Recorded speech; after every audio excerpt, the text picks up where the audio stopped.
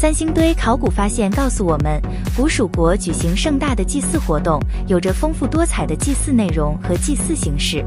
古代蜀人的祭祀对象包括祭祀天神、祭祀祖先亡灵和各种自然神灵，也包括祭山、祭天、祭地、祭日等等。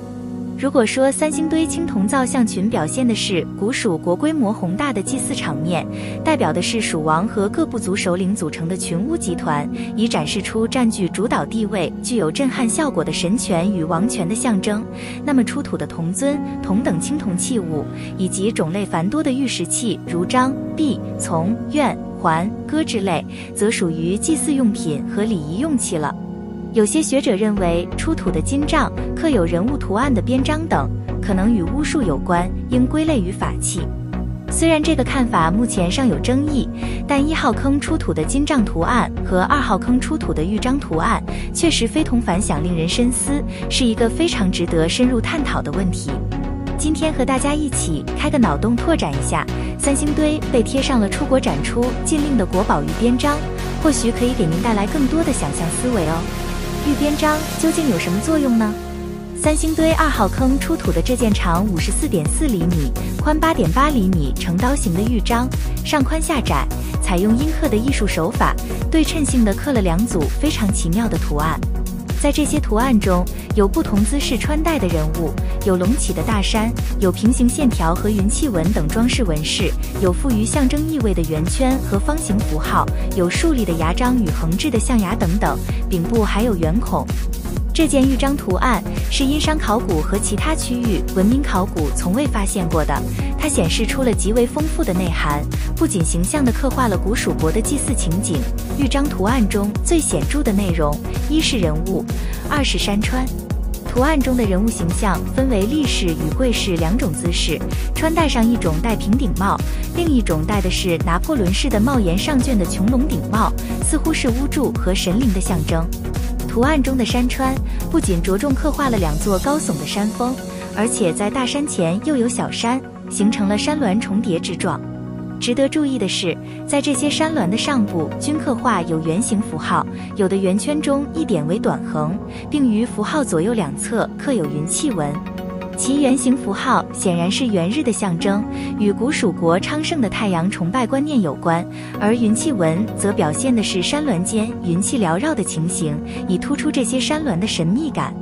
这些山形与青铜神树座上的山形造型一致，风格相同，具有相似的象征含义，应是古代蜀人崇拜的神山或灵山。图案内下组画面中刻画的置放于神山2侧的玉璋，也是对古蜀国神山祭典的一种印证。在三星堆出土的青铜造像群中，亦有双手执握这种插口刃状玉璋的跪坐小铜人，生动地展示了向神灵奉献的含义。以此来看，小青铜神树底座3面跪坐的小铜人像，其残断的双手很可能也是这种执握玉璋奉献于神灵的姿势。在他们身后那穹隆状的树座，显然就是玉璋图案中所刻画的神山造型。玉璋图案下边画面中还刻画了悬置于左边神山内侧山峰处的一种粗大的弯尖状物，从形状上看，同三星堆出土的象牙一样，可知刻画的应是象牙。三星堆1、2号坑中均出土大量完整的象牙，说明古蜀国有将象牙用于盛大祭祀活动的习俗。玉璋图案中刻画的象牙，更是对其祭祀用途的一种形象说明。为什么将象牙与玉璋一起用于神山祭祀？三星堆出土的象牙不大可能是祭品。根据《周礼丘观湖桌事》中的记载，有关象齿而陈之，用象牙的魔力杀水神的巫术，而且这种巫术应用的范围可能远比现有文献记载广泛，很可能用象牙殴杀水神之法，也可以用来殴杀山精、矿精、木石之精、新固丘木之精等形形色色的精怪。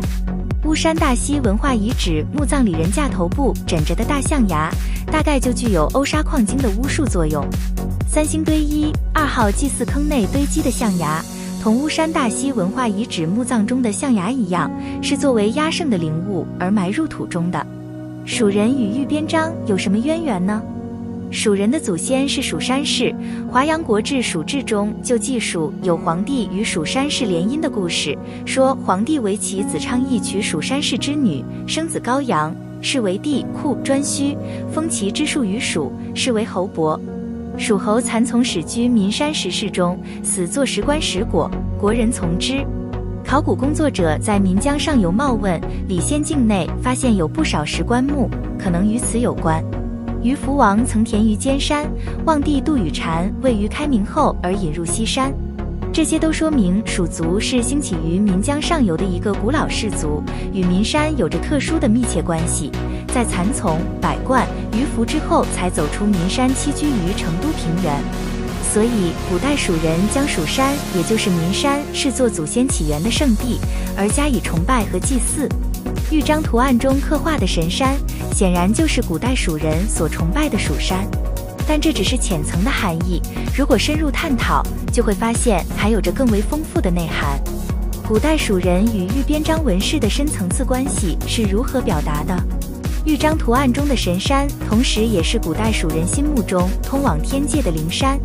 我们知道，青铜神树是古代蜀人举行盛大祭祀活动中的通天神树，神树底座的灵山造型，则是宫群巫从此升降往来于天庭人间的象征，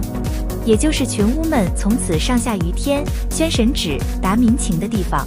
《山海经》中的灵山，很可能就是蜀人崇拜的蜀山。在灵山西面有西王母之山，有昆仑之丘，显然也与古代蜀人有着密切关系。关于昆仑之丘，《山海经》内有一些神奇的技术，既是西王母的住所，又是通往天庭之路，称为天地之下都，而且长有不死树与不死药。关于昆仑之丘的这些神话传说，也可以说是古代蜀人神山崇拜和通天观念的一种体现。让我们拓宽思路，将《山海经》中的有关技术联系起来看三星堆玉璋图案。如果说下边画面通过跪拜的人像、置放的玉璋和悬插的象牙，表现的是祭祀神山的情景，那么上边的画面展现的则是通过灵山通往天界的含义了。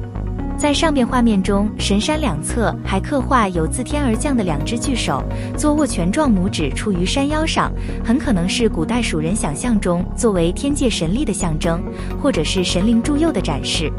以此来看，这件具有如此丰富内涵的玉璋，显然不是一般的祭祀用品，而是巫师在祭祀祈祷活动中使用的法器。玉边璋船形符号的发现和猜测。在三星堆玉璋图案中，特别值得注意的是，上面画面两座神山之间还刻画了悬空的船形，两山间有船形符号，船上有人，在两山谷之间的上方有一船形物悬于空中，似作升腾状，似可视为船和船上站立的人。民族学的资料中亦有将舟船作为运载死者灵魂的交通工具，进而认为整个图案反映了蜀人把蜀山看成是自己祖先图腾起源的圣地，死后灵魂又必须回到祖先图腾起源的圣地去的宗教观念。结论是不错的，但将形解释为船上有人，则未免牵强。还有人认为刻画的是一个表示祭品或祭名的文字。玉璋图案每座山的内部都包藏着一个即将成熟的人形，犹如母腹之内即将脱胎而出的婴儿，表现的是蜀人出生神话的主题。古蜀人的信仰与天门的传说由来。如果我们结合文献和图案做深入探讨，就会发现图案中刻画的其实是天门的象征。杨雄《蜀王本纪》说，李冰以秦石为蜀首，为问山为天蓬阙，号曰天蓬门，云王者西过其中，鬼神精灵数见。这种天门或天阙的传说，并不是李冰时才有的，而是由来已久。大荒西经即有天门，日月所入的技术。楚辞九歌大司命则有广开西天门的神奇想象，淮南子元道训亦有经济山川、倒腾昆仑、排昌河、轮天门的说法。这些记载说明，在古人的心目中，天门即为群神之阙，是进入天国的入口。《三国志·乌丸传注引魏书说，东湖乌丸人死后，葬则歌舞相送，取亡者所乘马与衣物及生食服饰，皆烧以送之，使护死者神灵归乎赤山。赤山在辽东西北数千里，如中国人以死之魂魄归泰山也。这说明泰山是中原地区的神山，赤山是乌丸的神山，都被视之为灵魂的归宿。而古代蜀人魂归天门观念，则有升天进入天国的含义，展示出地域风土和观念习俗上的差异，有着不同的特点。我们还应看到，天门观念亦是羽化登仙思想的一种信仰基础。随着秦汉时期羽化登仙思想在蜀地的广泛传播，从而为道教在岷山之域的崛起提供了很大的便利。从一定意义上来讲，这种天门观念也可以看成是三星堆通天神术观念的延伸。如果说通天神术体现的是古蜀时代以巫师作为媒介实现人与众神往来沟通的一种想象，那么画像上的天门则有了更加世俗化的倾向，人神之间的关系已演化为灵魂与天国的联系。有了天门这样一个神奇的入口，灵魂就可以更加畅通地进入富丽堂皇的天堂了。三星堆玉璋图案的内涵是极其丰富的，那些生动的画面便是古代蜀人神山崇拜和天门观念的形象写照，而且展示了古代蜀人相信万物有灵与泛神信仰的精神崇尚。这件非同寻常的玉璋，无论是用于祭祀神山或祭祀祖先之类的大型祭典，或是用于隆重的葬礼以超度亡魂，都是供古蜀国巫师使用的一件重要法器。它为我们研究三星堆文化和探讨古代蜀人的精神世界提供了如此丰富的图像依据，在数千年之后仍发挥着它那神秘的魔力，堪称是一件真正的无价之宝。感谢您能看到这里，你是不是又蹦出了很多奇思妙想呢？你是怎么想象的呢？就放心在下方留言区告诉我吧。如果你今天学到了一些新的东西，请给这部影片一个赞，并与朋友分享。但先别急着去找玉边璋，因为我们还有许多有趣的影片会陆续分享，等你观赏呢。你只需要关注我们的频道，或者告诉我们您想要看的影片，就可以尽情享受。持续锁定我们，大家一起开个脑洞吧。